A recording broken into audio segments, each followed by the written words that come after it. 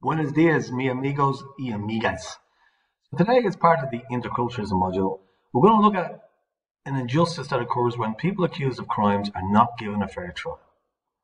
As we know, everyone is entitled to a fair trial according to the United Nations Declaration of Human Rights. In this video, I'm going to talk about two English boys who were born 60 years apart, but who were both found guilty of crimes that they didn't physically commit. Derek Bentley was born in London in 1933. Derek was unable to read or write because of learning difficulties and had the mental age of an 11-year-old. He'd got involved in petty crime as a youth and spent time in a reform school where he was bullied constantly. For a year after his release, he hardly left his room, but with his family's encouragement, Derek gradually began to go outside again. During 1952, Derek met Christopher Craig, an aggressive young petty criminal.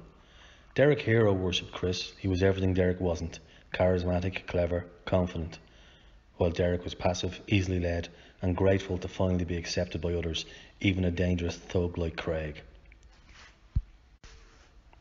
On November the 2nd, 1952, Chris and Derek tried to break into this warehouse. And this is what happened next.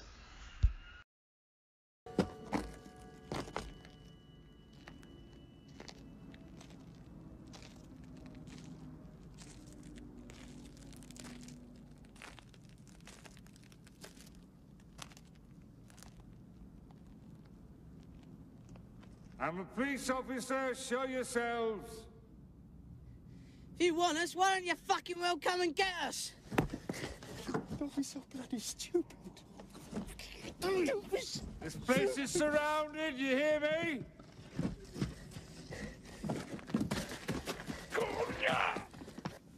Don't try anything, all right? He's got a gun. Don't fucking move. Come on, son, game's up.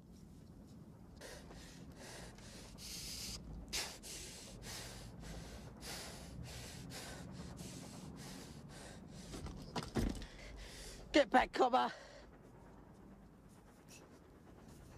Give that thing to me.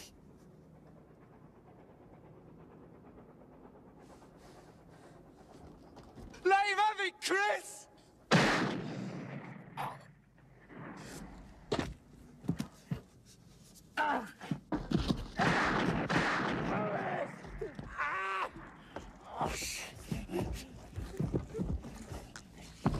Shut up!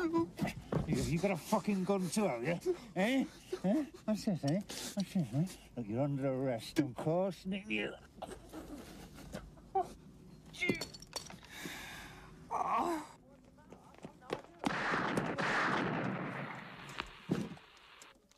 Hello, GW. This is Car 2Z. We need help. There are men armed and shooting at Barlow and Parker, Tamworth Road.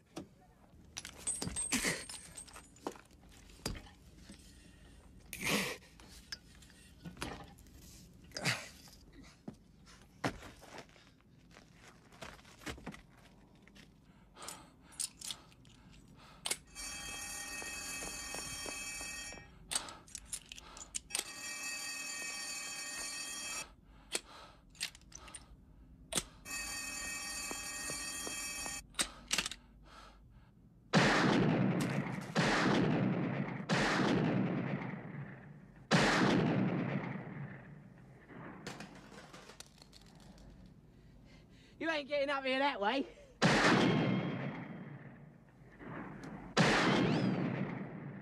Break your neck doing that, copper.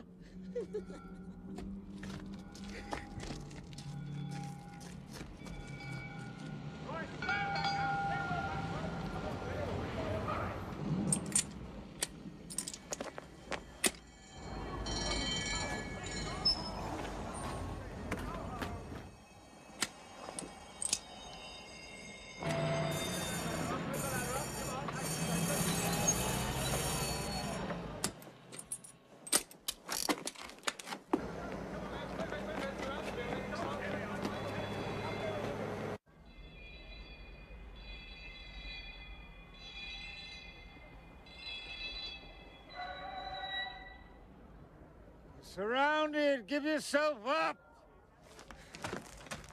I'm Craig! You just killed my brother 12 years!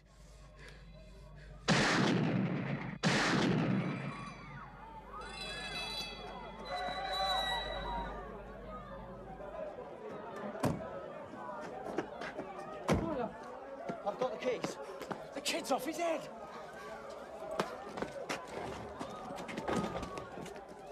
Come on, you brave coppers!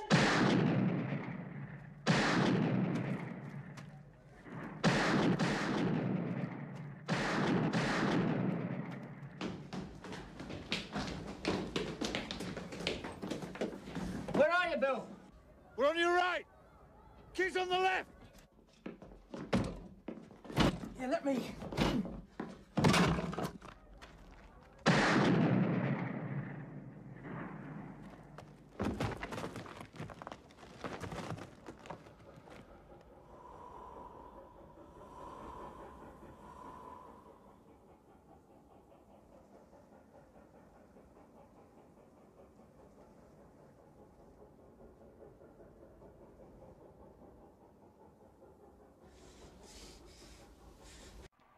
So, as we saw in that video clip, it was Christopher Craig firing the gun on the roof that night.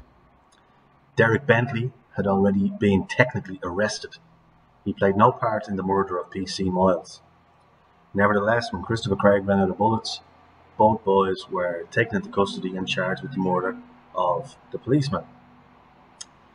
Now, in England at the time, the punishment for murder was the death sentence. And Christopher Craig escaped the hangman's noose because he was 16 years of age. Poor Derek Bentley was 19, so even though he played no part in PC Miles' shooting, he was found guilty and sentenced to death. Now, there was huge shock and unhappiness in England at the thought of a mentally defective boy, if you like, being sentenced to death for a murder that he didn't actually commit. Nevertheless, it went ahead and Derek Bentley was hanged at Wandsworth Prison in January 1953. The outcry over his execution went on for so long that it actually helped with the abolition of the death penalty in England 10 years later. But his family never accepted it and fought for a pardon for Derek for the rest of their lives.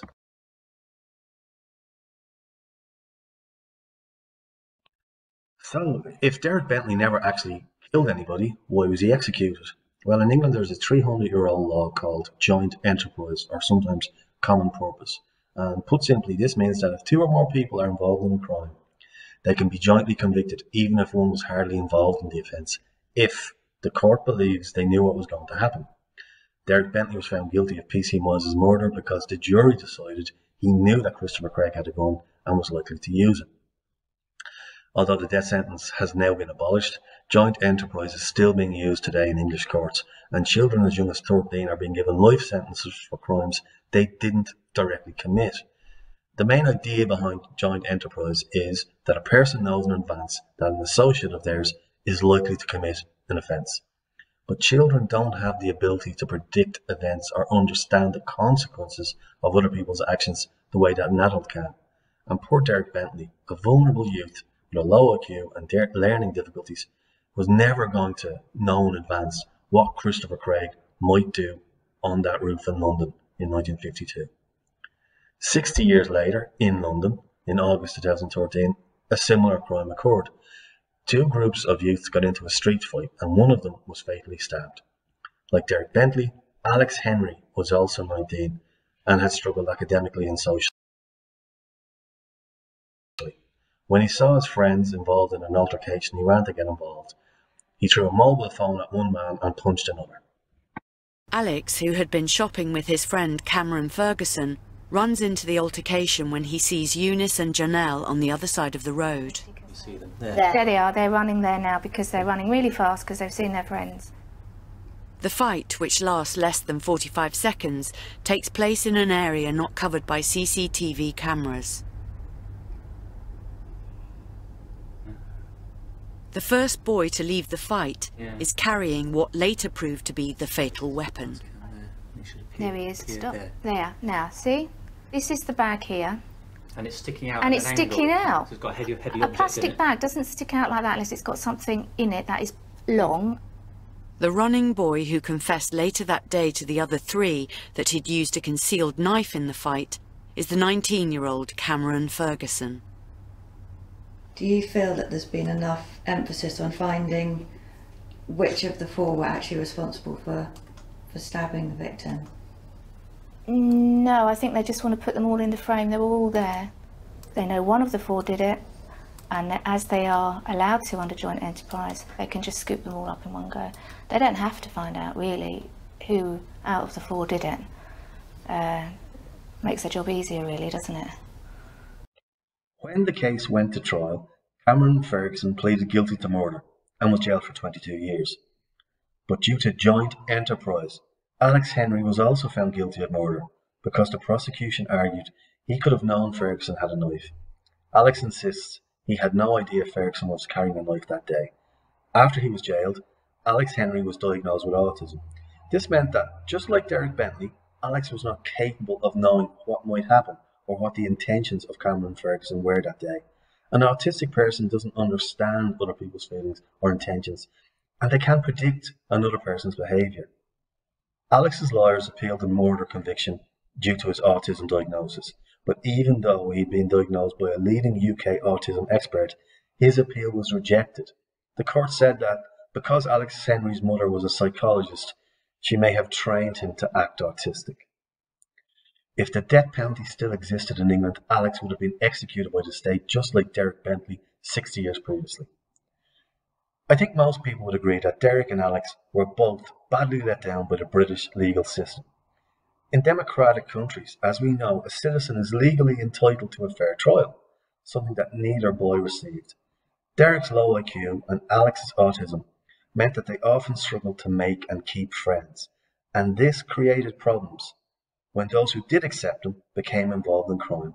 This is not an excuse, but it is a valid justification for these two boys getting caught up in situations that spiral beyond their control and understanding 60 years apart.